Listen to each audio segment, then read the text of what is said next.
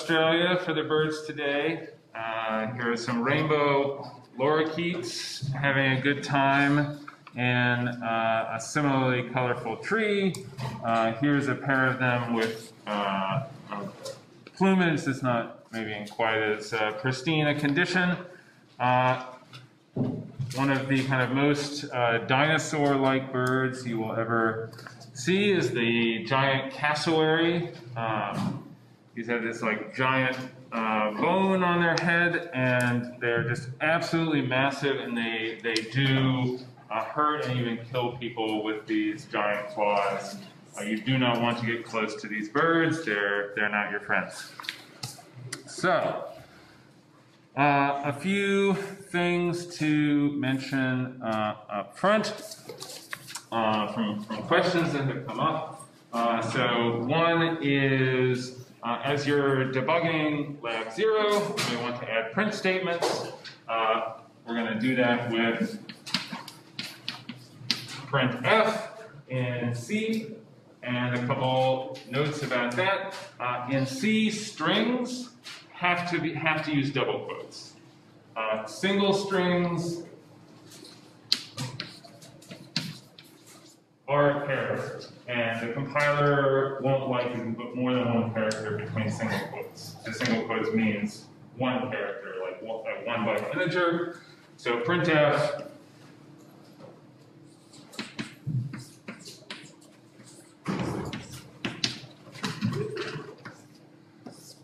might look something like this, where first you give it a string, s equals, and then we have a percent followed by some letter, which is like, we're going to fill in this percent thing with some additional argument. Percent s is for a string, and so this s here would need to be a bar star, a pointer to the first character in our array of characters. That's what our string is. And then this backslash n is a new line. Printf does not add in a new line by default. So if you want something you print to have a new line after it, you would add that in yourself. Other format specifiers that we commonly use, %d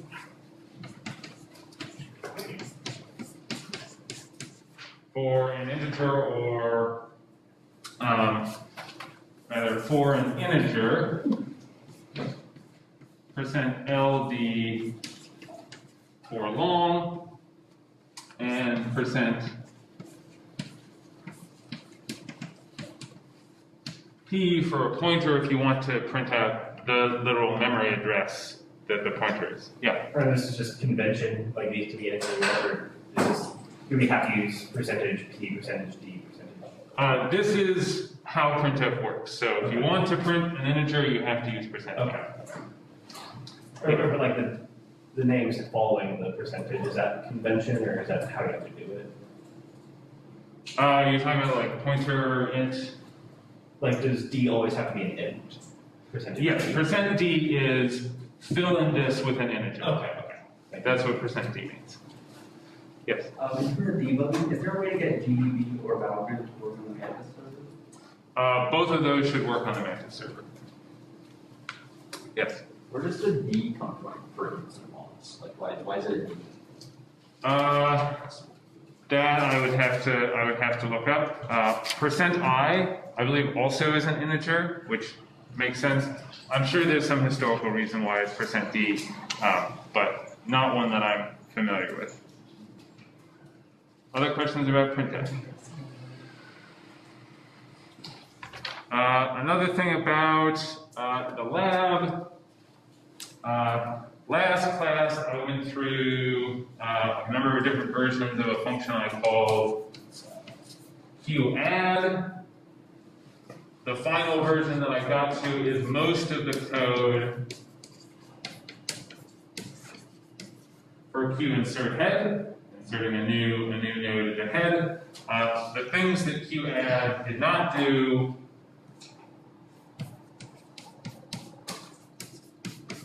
that you will need to do in the lab is check if malloc returns null.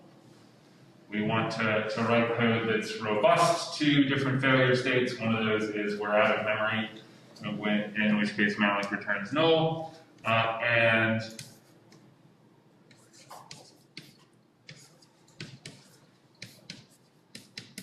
in the lab, we will add a tail field to the queue so that you can, in constant time, update the tail as well. And when adding a new node to an empty list, that new node is now both the head and the tail. And so, in that case, insert head also needs to update the tail, and QAdd did not do that. But otherwise, in terms of how to use malloc, how to malloc memory for the string and copy it over, you can refer to that code. Lastly, there have been some issues connecting to Mantis. I'm very sorry about that. Working on getting those resolved. Please keep letting me know any problems you run into. There are alternatives to working on Mantis. Several of those are described on the course webpage.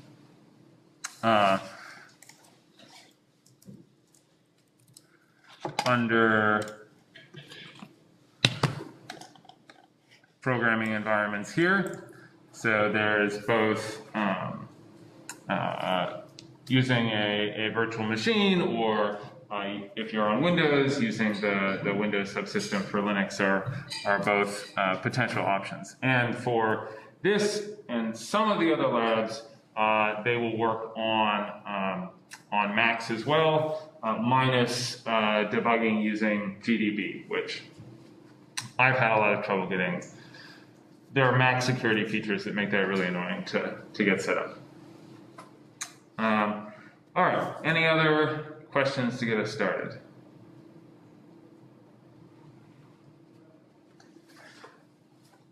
All right, let's do a bit of review, for which we will use the card. How many bytes would it take to represent the string Strangelove in C? One of my favorite films.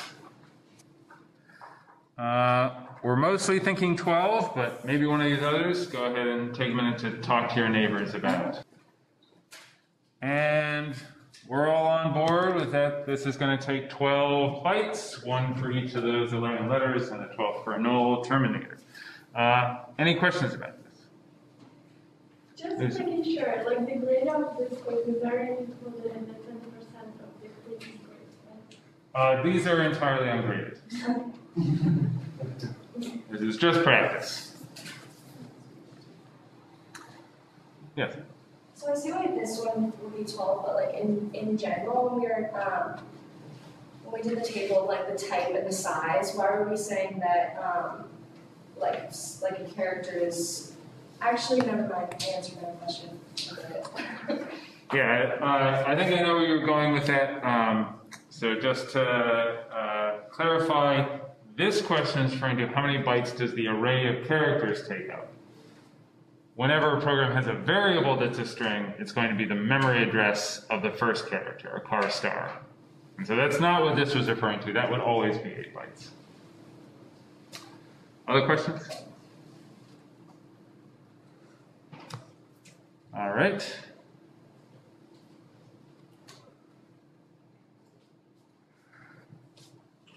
Which of these 4 would you use as the definition of a struct for a 2-dimensional point? A point that has 2 coordinates.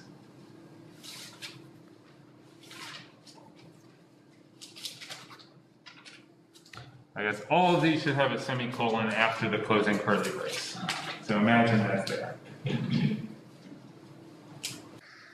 So B and C are the popular ones. Go ahead and discuss with your neighbors how you think you would define such a struct. All right, so we're basically split on B and C. So Does someone want to make a case for answer B?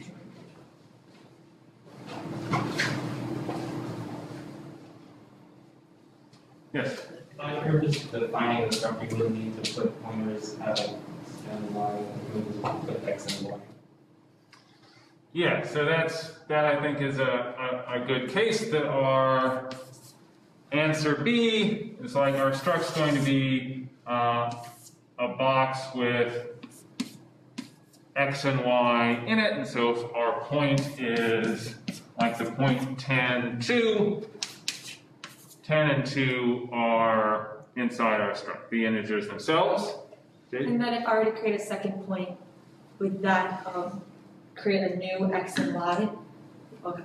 With it not being pointers? And what would happen if they were pointers? So our version C says, again, has an X and Y in it, but here these are pointers to ints stored somewhere else in memory. And so this here would be 16 bytes of worth of pointers, assuming we're on a 64-bit system, and then still our 8 bytes worth of ints. Our version B is just 8 bytes worth of ints. So even though they both work, when it comes to memory efficiency, you would want to choose B over C? Yes, so basically you would need a good reason to want to make these pointers. Typical reasons that we make things pointers are we don't know how much space we need ahead of time. So, for example, we have a string. We don't know how many characters are going to be in the particular string that we want while the program is running. And so we just have a pointer to somewhere in memory where we're going to put that string. And at the time that we need it, we use malloc. We allocate enough space for that string. Or if we have,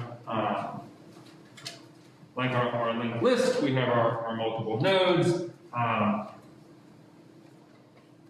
We're not going to be able to, if we have a, say, a recursive structure like that, we couldn't have like one of the box that the struct contains as one of its field another struct, because that is going to nest potentially infinitely. The compiler doesn't know how much space that's going to take if we kind of directly nest them in one another, so that's not a case where we need to have these all in separate places in memory and use pointers. But when we have something that we know the size of, ints are always 4 bytes, we typically would not need to have them be pointers.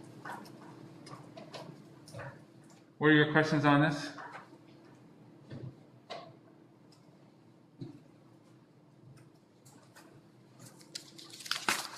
All right. So let's talk about memory layout.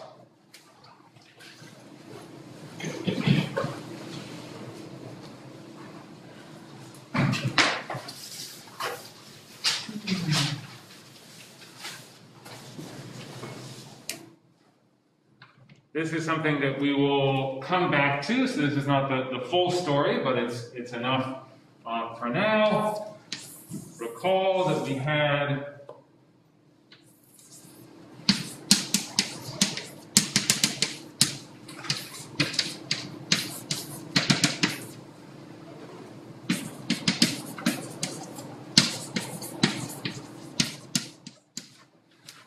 memory is this long array of bytes with kind of some, each byte having a unique address ranging from low addresses to high addresses.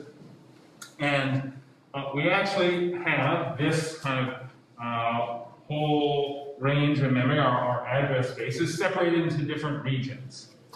So I've mentioned a couple of these regions already. So the first is the stack. And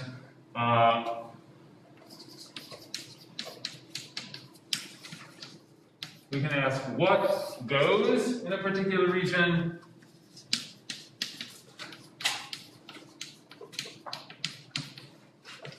and who's responsible for kind of managing or setting up the memory and values that are in that region. So in the case of the stack, what is here is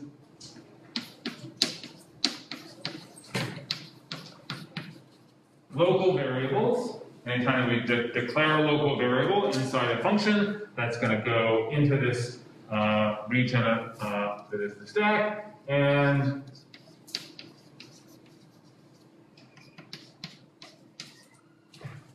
information that we need to make procedure or function calls work, that also lives on the stack, and we're going to spend a couple lectures on that in a few weeks. But kind of other information, context that is part of making function calls work, that goes on the stack.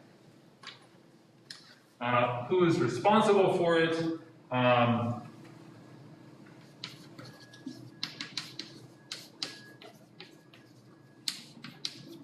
It's the compiler / the assembly code that the compiler generates, and it is, and from our perspective as programmers, it is done automatically. Like, we are never having specific lines of C code to directly manage what is on the stack. Like, when we declare a local variable or make a function call, that affects what's on the stack, but that happens automatically.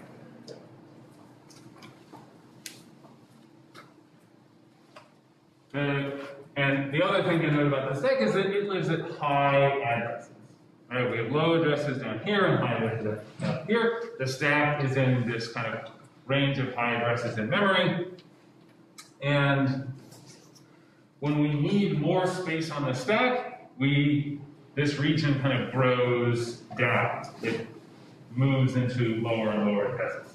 Yes. When you say higher addresses, do you mean like more memory? I mean the literal number that is the address is higher.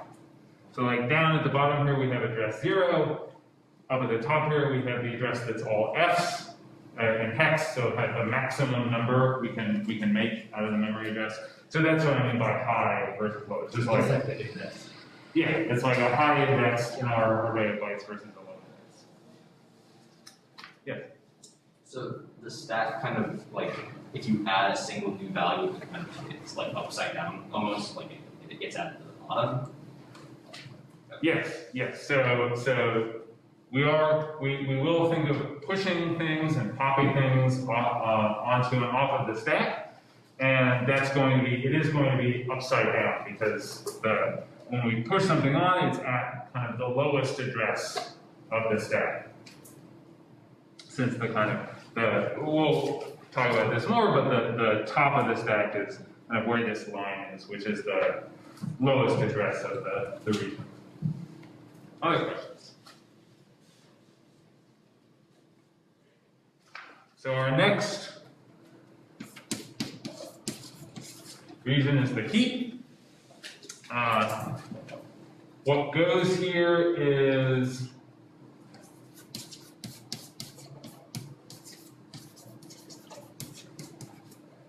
memory that we ask for via malloc. So anytime we call malloc, we give it a specific number of bytes that we want, and we get back a pointer to that chunk of bytes somewhere in this region called the heap. And unlike our stack, which is managed automatically,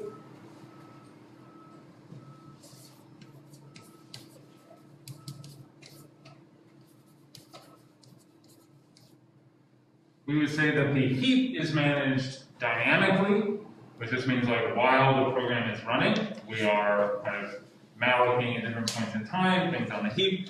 And in particular contrast to the stack, it is manual. So when we want memory on the heap, the program calls the specific function, calls malloc to get it. When we're done with that memory, we call the function free to say, okay, we're done with this memory, someone else can use it. The last region here I will call static for now. There's actually some different kinds of things. In a future lecture, I will separate this static region into different parts. But for now, this is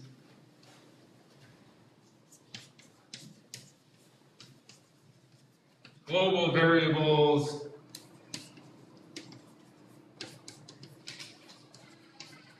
string literals, so anything we see in double quotes, and program code also will live in this region. And I'm calling it static because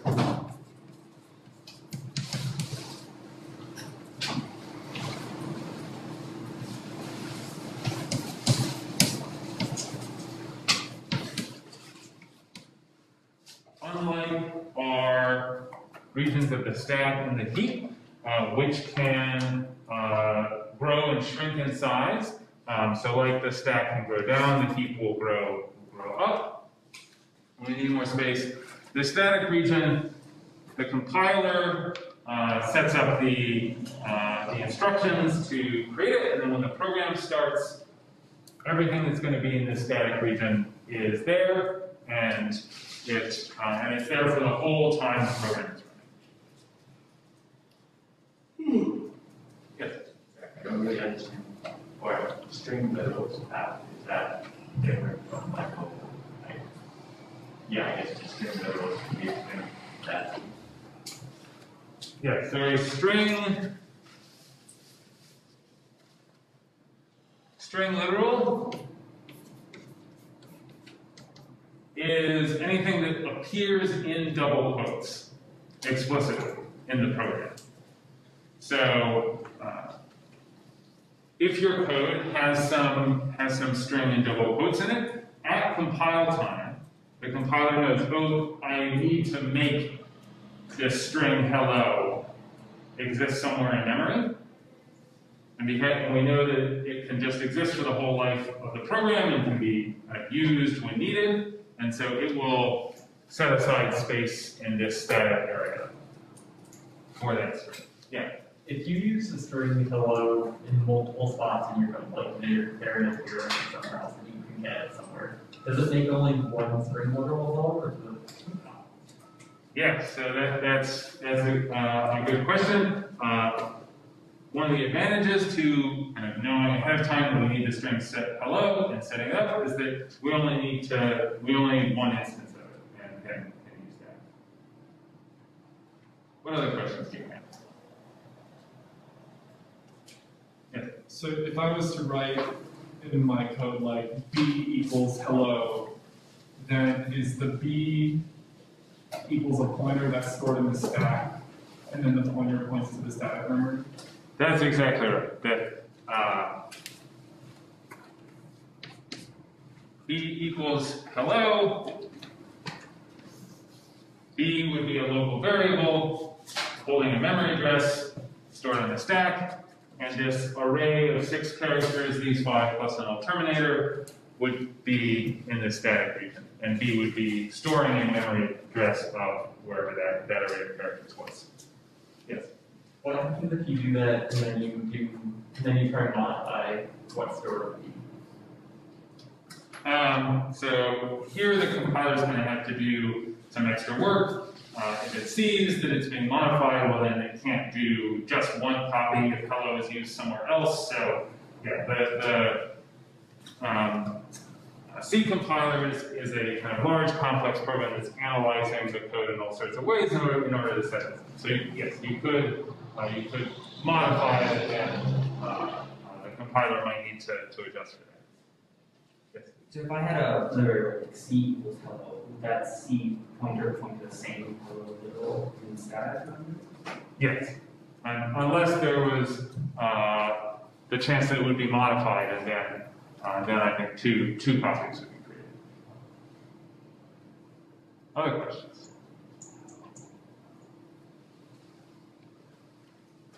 Yes. Can the static region be modified in a program? Like if I say B equals hello, I do like B5 equals A. Will that copy over to the static? Or will that, like, can the static change the code in there? So yeah, depending on the kind of data, either it can be modified or it can't. In this case, I think that you would be able to modify that. Whatever each equals, like, L or I would change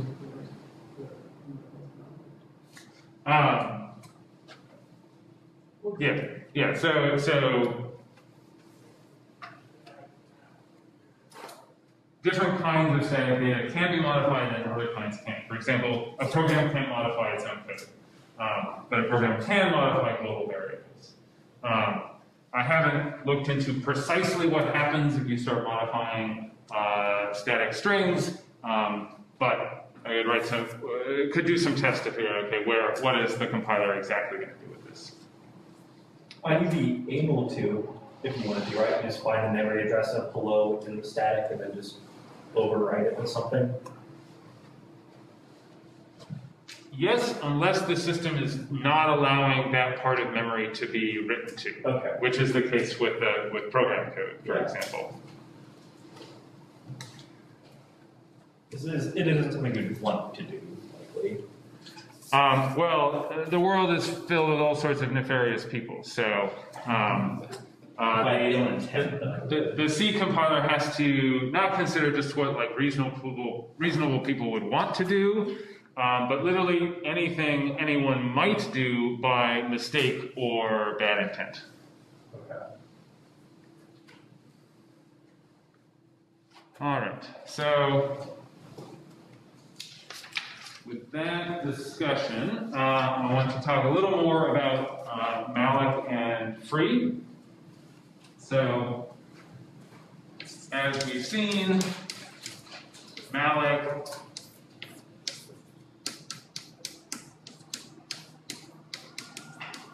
takes a number of bytes when we call it, and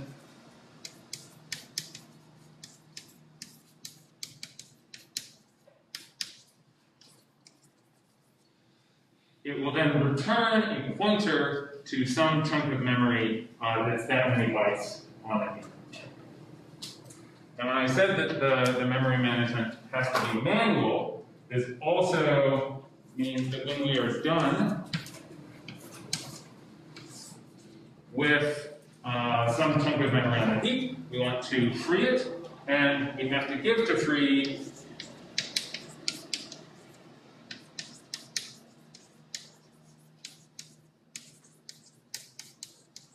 exactly the pointer that was returned by some previous call to malloc. And so this gives us the kind of rule that we want to follow.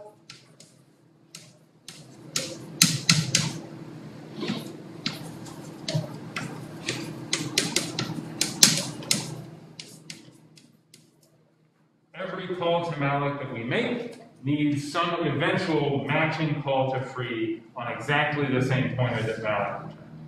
Yes, that's. Does free do anything other than say compiler that allow to just reallocate that memory or something? Like if you free something and then access it again, and you haven't done anything to those two steps, would you still be able to access that thing that you just freed? That is an excellent question. What does free do exactly? You will implement free in Lab 4. So you will learn at a great level of detail exactly what free is doing. The short answer is free makes it available for other programs. So maybe someone else has started using it, and then accessing it or changing it will cause sadness. But free may also, once you say it's free, the code that's actually managing the heap may do things to help it keep track of what's going on in the heap. And so then doing stuff can still cause problems, even if someone else is using it. Yes? If malloc isn't able to allocate the correct number of bytes or whatever, does it return a pointer to a null, or does it return a null? It returns a pointer with the value 0. So a pointer to the memory address 0, which we also call null. The memory address 0 is never legal to access, so dereferencing memory address 0 will always cause the program to crash. Okay. Yeah. So just to emphasize, what the thing you're putting in free is like the pointer, it's not the item stored in the address. So for the linked list, for example, you don't want the node itself, you want the pointer referring to the node? Yes, you want to pass in the memory address that malloc returned. Okay, thank you. So you would call free on, say, Q arrowhead, because that's the address of the first node in the list, or call free on the next field of a node, because that's the address of the next node. Great. Yes. I mean, I guess I know I've tried to free stuff that hasn't been malloc, but if you like ignore the error that pops up, could you free some right into the memory that had maybe something there? So the answer to that depends on like the precise details of what free does. You can give free an address, and it will go try and do the things that it's supposed to do. And it will just assume that address is on the heap and was one that was previously returned by malloc. And it will just, go ahead and do that, and the behavior is undefined. Maybe nothing will happen. Maybe, if you're lucky, it will crash, or maybe it will just like do something weird that you only find out like if it happens to cause a problem later. Yes. Can you free an array just by giving the memory address of its first item? Because don't you not know how long the array is? So you can free any pointer that was returned by malloc. So if you malloc 200 bytes for an array, if you give free that pointer, the system is keeping track, oh, this pointer is associated with a block of Google bytes.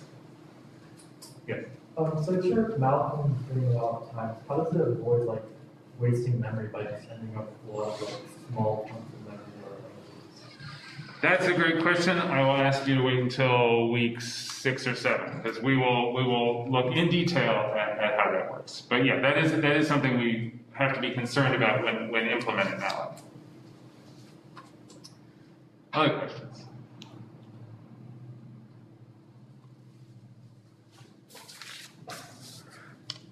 All right. So I'd like to do an activity to practice how we're thinking about memory management and C. So here is some code. Is that big enough to read in the back? All right, so this code has 4 compiler errors. And once those compiler errors, in addition to those compiler errors, there are 2 potential runtime errors. So bugs that the compiler doesn't catch, and that might crash the program or might have no effect, which is always the joy of working in C. So I'd like you to work with your neighbors to figure out how you would fix each of these 4 errors, and if you can identify the two runtime errors. So anyone have a thought to volunteer on what's going on in this first round? Yes. You have to take the size of it.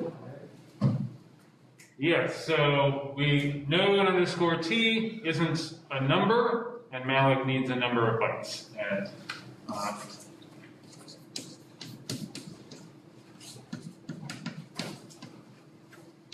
I have a question on this one. yes. So would we want star root equal to, so is the only issue there what's inside malloc? That's right. Okay. So if I did node T root equals malloc size of node T, would that be the same thing? Basically, the malloc is going to return a pointer. Mm-hmm. And then you're dereferencing? Well, what is the parentheses node T star doing to that Yeah, pointer? so this parentheses node T star of malloc is a typecast. You need to do And that. so this is mostly a stylistic. So the return type of malloc, I said it returns a pointer to some block on the heap. Its type is void star, which is this generic pointer type. And see, it's a pointer to something that we don't know. So when we call malloc, it doesn't know what the size of the thing it's mallocing. It's just handing back a chunk of memory. And so it hands back this generic pointer, a memory address, but without the additional information of what kind of thing is stored there. And so by cast, we're telling the code, all right, change it from a void star into a node T star. So giving it the extra information about the type of thing it's pointing to. And this can catch some bugs because this void star will be automatically converted into any type of pointer. So any variable set equal to malloc, as long as that variable is a type of pointer, it will be automatically changed into the corresponding type. But by putting this typecast here, we're making the right-hand side of the equals have this particular type, which means if I had a bug and the variable I'm assigning it to is a different type of pointer, the compiler will warn me. So this cast is a way to catch a certain kind of bug. So it's not necessary, but not a bad idea. Yes. So if we have node T star root, the star is dereferencing, so it's saying the thing that root is pointing to is a pointer, because malloc returns a pointer. Yeah, so on the left-hand side, we have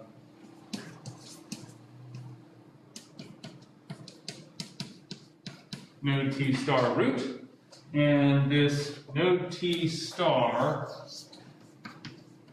is the type of the variable root.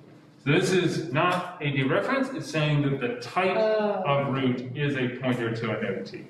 Thank you. And like whether you put the space before the star or after the star is just star. So you'll see C code where it's either way. Other questions on this first one? All right, how about this next one? We have an error that it's saying we can't use equals equals between a struct and a void star, which null has type void star. Yes? Isn't the problem that we're dereferencing root with the star part of it, so we're comparing like a value to a pointer rather than comparing a pointer to a pointer? Exactly. The thing that root is our pointer, and we want to check, is that pointer null? Like, did malloc give us back null? If root is null and we dereference null, program will crash with a segmentation fault. So what we would want is root equals equals null, because we want to compare the memory address, the pointer, to null. Does that make sense? Yes. Is null always a pointer? Null is, we use null instead of just a 0 because it's a 0 that has a pointer type. So we'll get compiler warnings like this. Yes? How would we indicate like a null value for a non-pointer? Like, is there a null like value indicator, or like, is that just a 0 or? So is there such a thing as a null integer? Not really. Like integers can be like any number. So for like null makes sense in the context of like a memory address, but not really in the other sorts of data that we're working with. Other questions? All right, how about these next two here? We have the same compiler error on both about an incompatible type when assigning.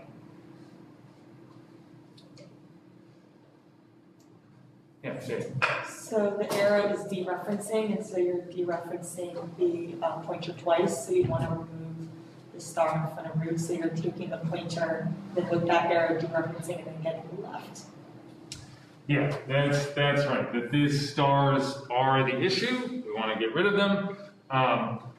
This arrow has higher precedence. It will happen before the star. So the star was dereferencing like this left and right pointer. And yeah, we want to assign the pointer to null, not dereference the pointer and put an it. Yes? You also start with dot left, right? That also works if you start with dot left and start with dot right. Yes, so this arrow is short for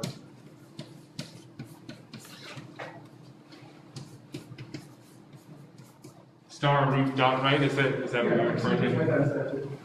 Yeah, so we could replace this outside star would still be extraneous, but we could change this dash greater than into dereference and then dot.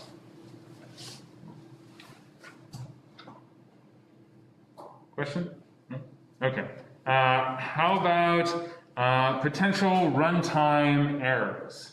We've made these changes. The compiler is happy. What's going on? Lisa? Yeah, in order of the free, like you should first free root value and realize it's like an assessment. That's exactly right. That we never want to access memory that's already been freed. So if we free root first, we shouldn't then try and dereference that pointer to get the value. So you kind of want to, if you have pointers inside of structs, you sort of need to free them from the inside out. You want to free the value and then the struct as a whole. Yeah. I think the malloc for the size of characters also. I mean, I think it would work in this case because remove is only 7 long, right? Because the character is 8 bits. So it's we do have an issue on this malloc with how many bytes we're telling it to malloc. So how many bytes does a char take up? Yeah. 1. Takes up 1 byte. So size of char is going to give us back 1. Malloc's going to give us back a pointer to a single byte on the heap. And stir copy says, okay, take whatever is in S, however many bytes are in that string, and write them over to the destination. So we're going to write past the end of the 1 byte thing we asked for on the heap. Maybe it will be fine. Maybe disaster will ensue. But that's why it's a potential runtime error, at least, that we did not malloc enough space for our string. Yes? With the whole idea of it working or causing disaster, is that at least consistent or no? You mean if you run the program multiple times, will it always do the same thing? Yeah. Nope. Okay. Because it just depends on how memory is being used. You know, maybe you overwrite something that doesn't matter one time and then another time you would. Yes? So isn't like the sometimes worse, sometimes it's disaster almost like worse than a consistent error? Oh, absolutely. It's much, much worse. A bug that you can't reliably reproduce is like the ultimate nightmare. Where, all right, we have a bug that occurs 1 out of every 2,000 times we run the program. But we want to deploy this software to 1 million users. So 1 out of 2,000 times means we have like catastrophic failure for a large number of users. Yeah, so these are sometimes called Tizen bugs, right? Sometimes they're there, sometimes they're not. And yes, this is why there's both research on like being able to prove code correct, like you can sort of like a mathematical proof, like you can analyze code and prove certain properties of it. So that's kind of one that's being applied to like software that it's critical not to have bugs in it, or using more modern languages like Rust that force the programmer to be much more explicit and careful about memory. Yeah. Alright, so how would you fix that error? Like with the other runtime error, I think you can just put the lines together. In this case, what would you do? Yeah, so if we want to malloc a number of bytes equal to the length of the string that we're copying over, any suggestions on how we would do that? Yes? How would you malloc strn length of s plus 1?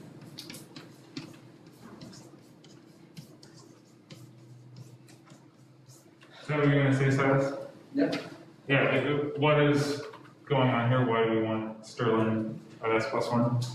Oh, because you didn't know that character. And Sterling takes in a pointer. Yeah, Sterling takes in a char star, pointer to our string. It gives us back the number of characters in that string. It does not count the null terminator. So that's where our +1 is from. And in stir copy, it's root arrow value, and value is a pointer. So then stir copy is also taking in a pointer. Okay, cool, thanks. Yeah, stir copy takes in a pointer to the destination and then a pointer to the source, and it just copies from one to the other. And stir copy will copy over as many characters as are in the source. There is a safer version, stir n copy, which you give a third parameter that's a number of things to copy, a maximum number of characters to copy over, which avoids potentially like overwriting stuff at the destination. Anyway. In this situation, stir copy doesn't copy the null terminator, right? Even once you change the malloc stuff, people on like the solve? Stir copy will copy over the null terminator. It will read the source string until it gets to a null terminator and copy over all those characters. Yes? Is there like a shorthand or like an easy way to remember the +1 for Sterling with use in malloc, or we just kind of have to remember about the null terminator and not forget? We just kind of have to remember that yes, that we are programming in C and life is hard. Other questions?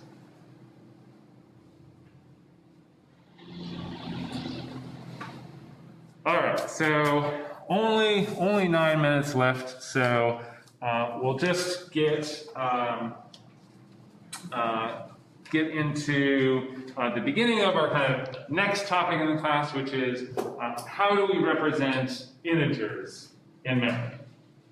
So first day of class, I showed you this bit of Java where I multiplied 200 by 300 by 400 by 500, and I got negative 884 million.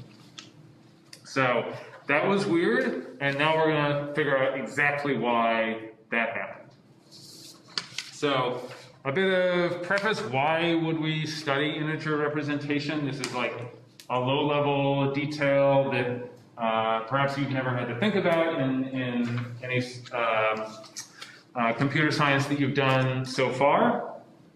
So there are two main reasons why we would care about this. The first goes to sort of the philosophy of being a Carleton student and being a Carleton CS major, which is we want to look inside things and understand how they work. We want to take these mysterious black boxes and unpack them, and we don't want to just be satisfied kind of waving our hands and saying, you know, it's done somehow, who cares? And this is also a great example of a general principle in computer science where we have some number of bits and we have some values that we want to represent, and we need to define a system, a set of rules, or what's often called an encoding that defines how certain patterns of ones and zeros relate to the values that we care about. The other reason is that messing this up can have serious consequences. So in 1996, a European Space Agency rocket exploded. It was very expensive because the software on the rocket crashed when it converted a 64-bit floating point number to a 16-bit integer. And the floating point value didn't fit in the 16 bits, and the rocket exploded.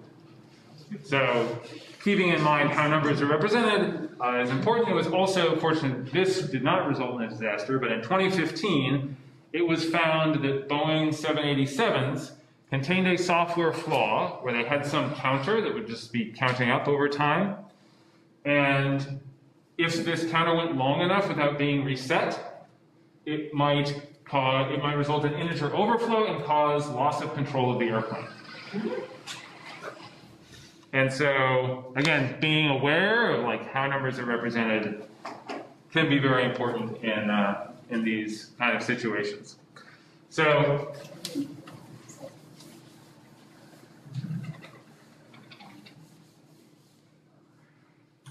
one idea that we're going to start out with is the idea of bit weight. That if we have the 4-bit binary number 0101, each of these places has a certain weight or value. So we have, and this goes back to the discussion of binary in our first class. We had the different 2's, 2 to the 0, 2 to the first, 2 to the second. So that's just what I mean by bit weight. When we're thinking about a binary number, we have 2 to the 0, 2 to the 1, 2 to the 2, 2 to the 3. So this would be 2 to the 0, 1, plus 2 to the 2, 4. So this 4-bit number is 5. And as we're talking about how we interpret some pattern of bits as an integer, this idea of each bit has some weight or value associated with its position within the binary number is going to be part of all of these representations. Any questions on this idea of bit weight? All right, so to start with the simpler case, we can talk about both signed and unsigned integers. Meaning, signed, we have positive and negative values. Unsigned, only 0 or positive values. So,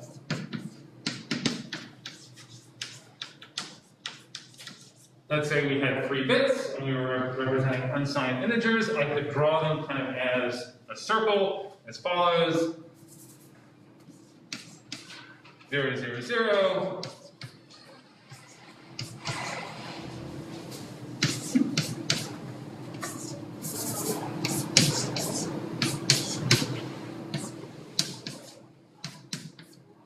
And I kind of have these 8 different values that I can form with 3 bits. And I can just use this idea of bit weight to say, okay, well, this is 0, 1, 2, 3, 4, 5, 6, and 7. So a few observations to make about this. I have drawn it in a circle because as we go around, we are adding 1 each time. And in particular, if we have just 3 bits and we add 1 to 7, this would give us a 1 followed by 3 zeros, but because we only have 3 bits for our number, the bit that carries over gets thrown out. And so we overflow that back around to 0 as we keep adding. So that's one observation. The other is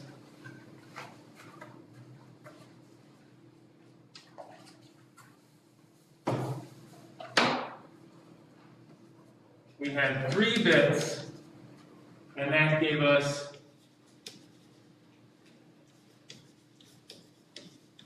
2 to the 3, or 8 different values that we can represent with 3 bits. And unsigned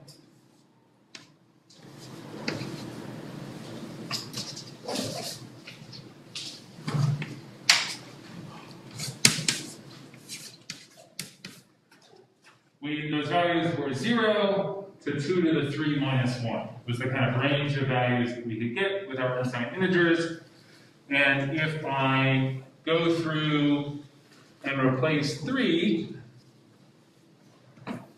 with n, and now we have, if we have n bits to represent unsigned integers, we're going to have 2 to the n different integers, and those are going to be from 0 up to 2 to the n minus 1.